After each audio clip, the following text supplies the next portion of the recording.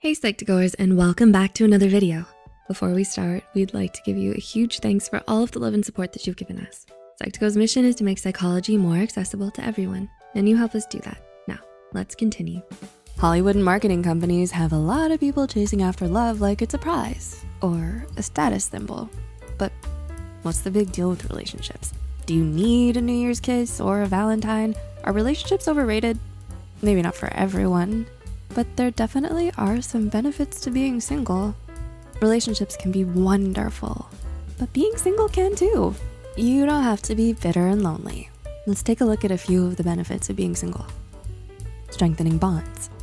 According to Maslow's hierarchy of needs, something we all want is love and belonging. We want to be loved unconditionally. We want someone who we can talk to about anything.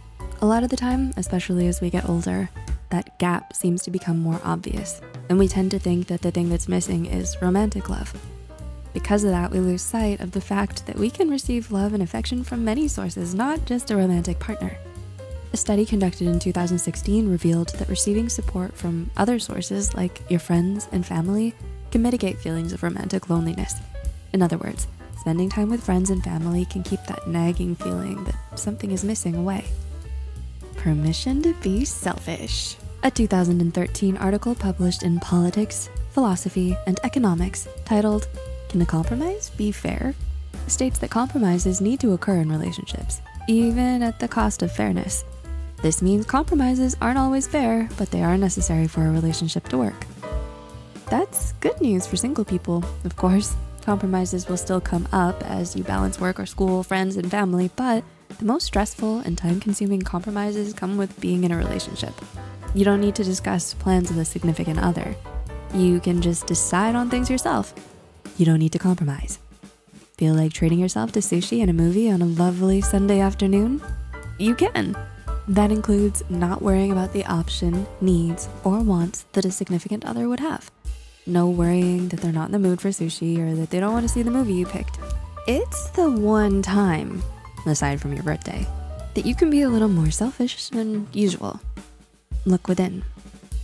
When you're single and don't have to compromise, you have more time to discover the things that make you, you. Whether you like to spend entire days playing video games or watching niche films that make other people squeamish, you can do whatever tickles your fancy when you aren't in a relationship. This also extends to introspection. You have time to look inwards and learn about yourself. You can figure out everything that you need and want in life. You'll also have time to recognize and heal past trauma. When you're in a relationship, your goals need to fit into the relationship, or a compromise needs to be met. You shouldn't have to compromise on your dreams and the things that you're most passionate about. In a thesis written in 2019 titled "Seeking Solitude: The Positive Effects of Being Alone," PhD candidate Samantha Voss wrote, "Being in uninterrupted silence gets you involved in your own emotions and thoughts. You get to really understand them, create an inward awareness that helps you improve your outward awareness." And that sums it up perfectly. Mental health. Existentialist philosopher Jean-Paul Sartre has a famous quote that says, "If you're lonely when you're alone, you're in bad company." Being in a relationship shouldn't negatively affect your mental health, but it can. This also goes for being single, but when you're single, you can choose that alone time for your mental health whenever you need it. A few studies have been done on the effects of a relationship on your mental health. Clinical psychologist Scott Braithwaite found that improving your relationship can improve your mental health, but improving your mental health won't necessarily improve your relationships. This suggests that if you have mental health issues now, getting into a relationship isn't a way to solve these issues. According to psychologist Adele Forth, there is a possibility that your relationship can lead to trauma if your partner is or becomes abusive. That shouldn't be something you have to worry about. While you're single, take time to appreciate your own company and make sure your mental space is healthy.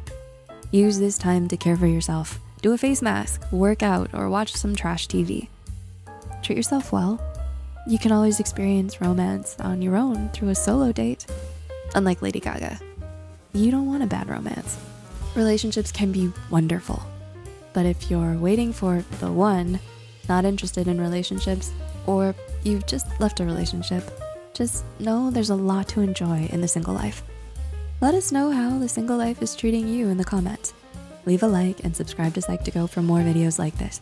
And if we can leave you with one thing, it's this: being single doesn't mean you have to be lonely.